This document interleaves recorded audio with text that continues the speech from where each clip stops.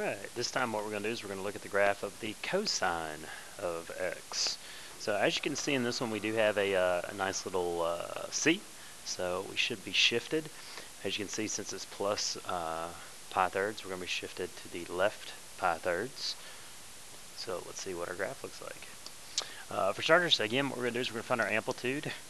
So you're going to find the amplitude the same way with sine as you would with cosine. So absolute value of the coefficient of the cosine, which in this case is 1. To find your period, you're going to take 2 pi and divide it by b.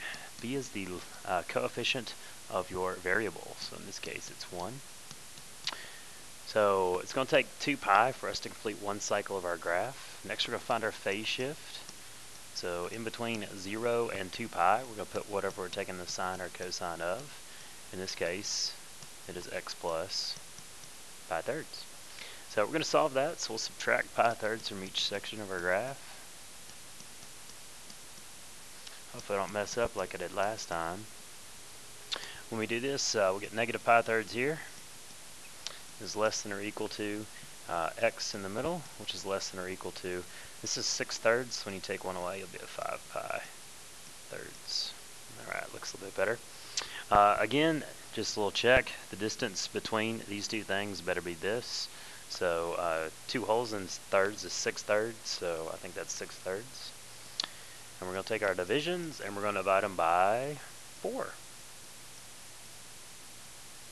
When you do that, you're going to get pi halves. So one thing you do need to realize is I'm going to have to add this and this together. So I'm going to go ahead and write this in sixths because I know that's what I'm going to need. So this is going to be 3 pi over 6. So just doing a little progressive stuff because I'm not going to have to add those. So let's see if we can't look a little bit here then. We get something that looks like this. We're going to start at negative pi thirds. So we'll label our axis negative pi thirds, obviously be on the negative side.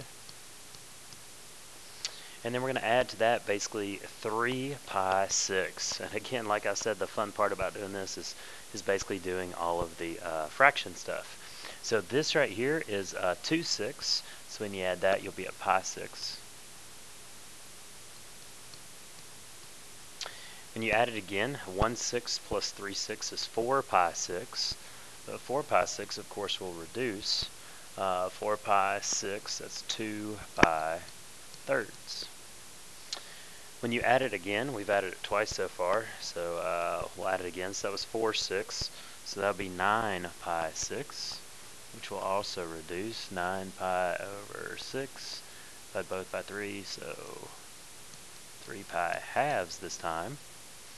And then 9, you add that to it, and we'll be at 12 pi 6, hopefully, 12 pi 6. And when you simplify that, for some reason, maybe I've done something wrong because I didn't get the value I wanted to. What did I do? So it'll be 1/3, 4 6. Oh, that'd be 7 6, sorry. I should be writing this stuff down, but I'm trying to do the math in my head. So this is 7 pi 6. And then add 3 more to it, and you're at 10 pi 6. That makes better sense.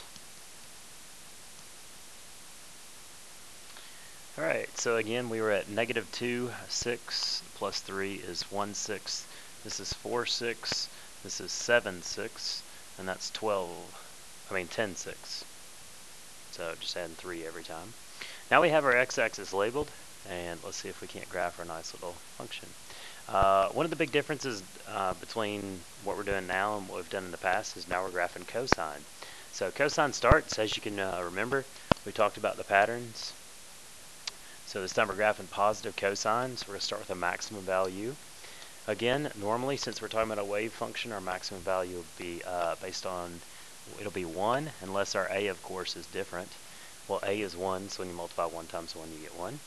And you'll be at 0, and you'll be at negative 1, and then 0, and then back to positive 1. So the graph will look a little something like this. One thing to remember, it is a wave function. Okay, we're just graphing one cycle of the graph. This pattern basically continues on both sides.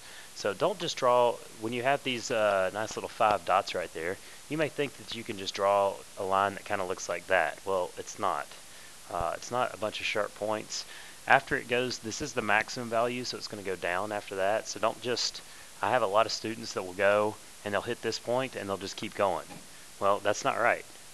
Your function doesn't do that. It kind of bends back down. Okay, good to know. All right, let's look at another example here in a second.